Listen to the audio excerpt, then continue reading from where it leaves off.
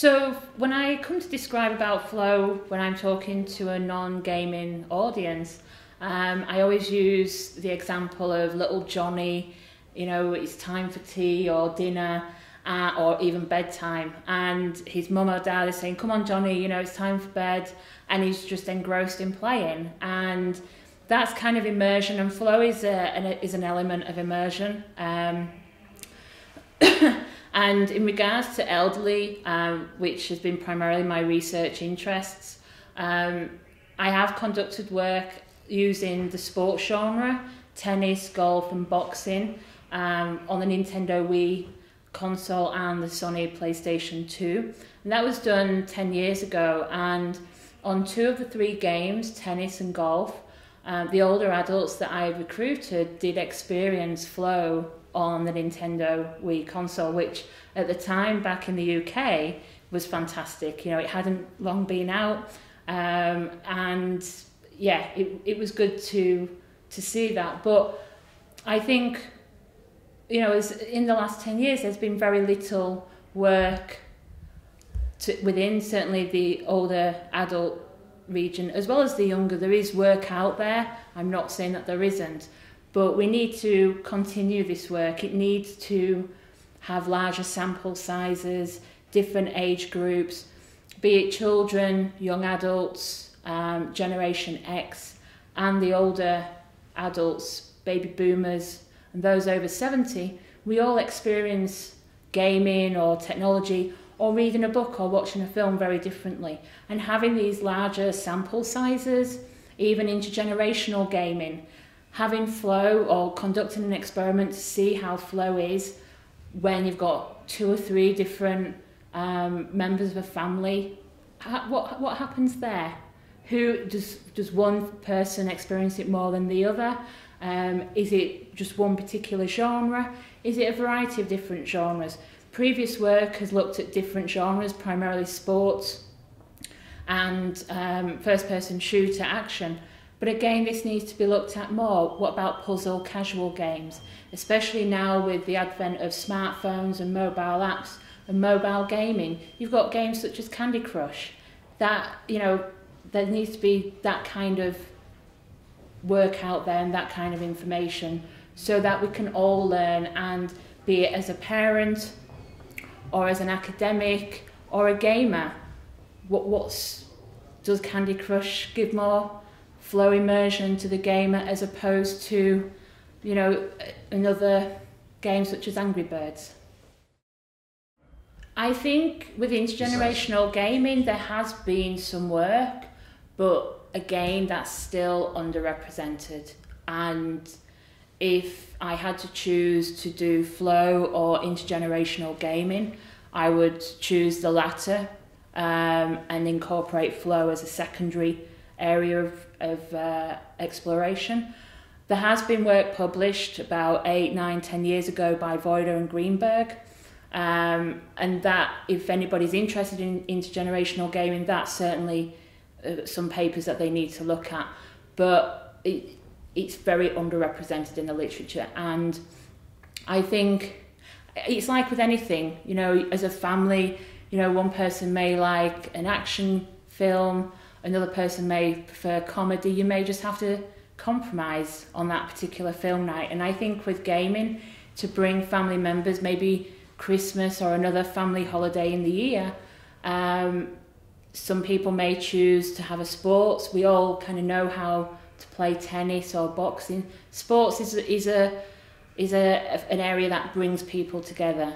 And if I was to do intergenerational research more in the future, then I would start with the sports genre for sure.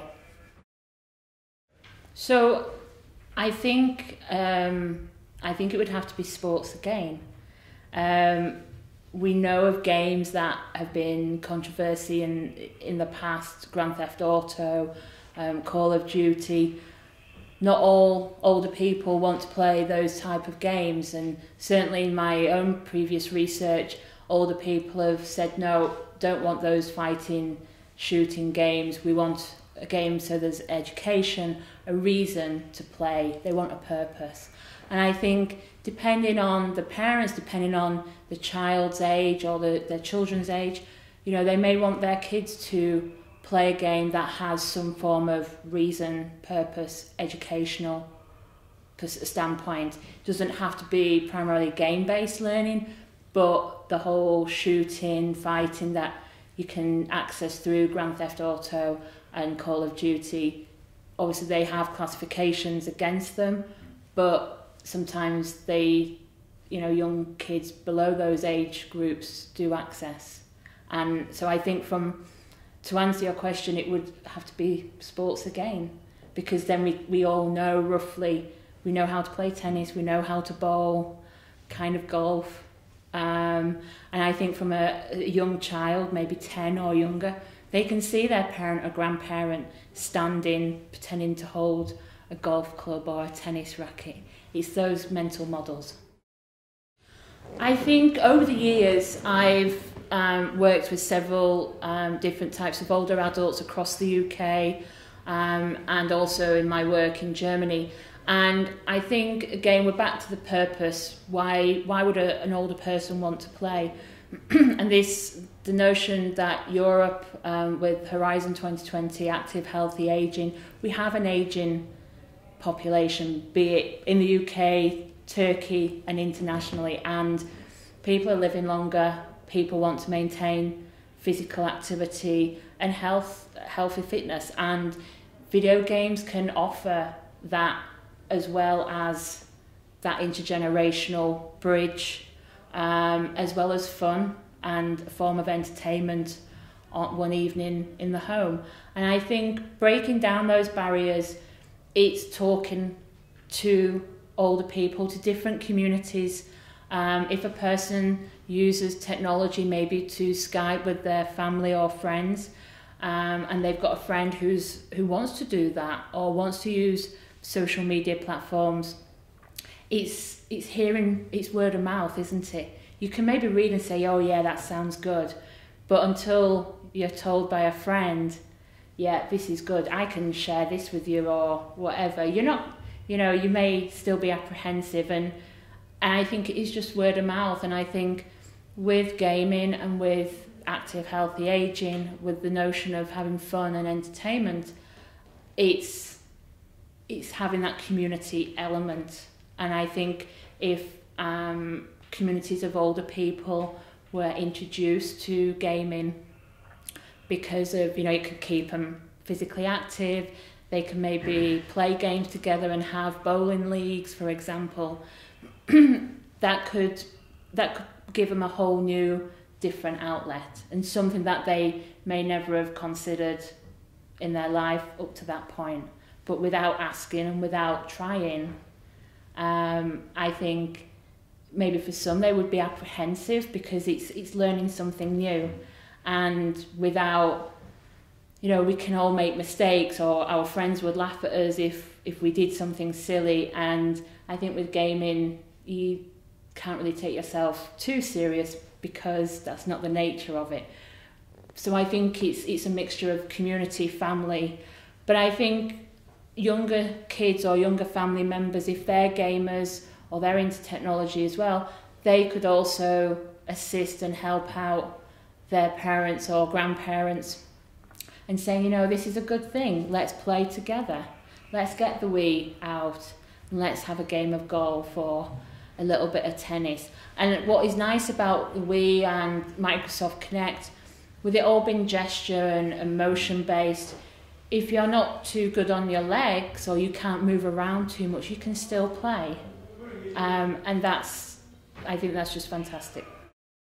So I think first and foremost, having games specifically aimed at older people with that title of this is, you're old, this is for you, I don't think would be a good thing. However, I think from a designer, developer's standpoint, as well as from social research, bringing everybody together from the very beginning. If a developer wanted to create a game that targeted older people as well as younger people, bring everybody together in the room and start discussing what do you do in your spare time. You might enjoy skiing or reading or sewing or something like that.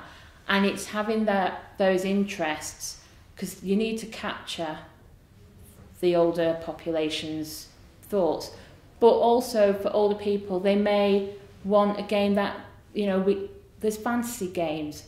We know gaming is about escapism and being able to do something in the virtual world and get away with it, as opposed to not doing it in the real world and ending up in big trouble. So it's figuring out and talking with the target audience. But I think having a game or a series of games specifically aimed at older people, I don't think that would be the right approach. But I think having different generations, different generations. You've got Generation X. I know I'm one of them, and my needs and requirements are very different to younger generations and to older. And I'm sure bringing everybody together, but it's not just the concepts, it's the marketing, the cost. Where would an older person go and buy this game? Would it be free from the library? They wouldn't. It's something that I've looked at very briefly in some of my previous research. Would older people want to go and purchase it? Would they have an advertisement in a specific magazine, say a sewing magazine or a fishing magazine?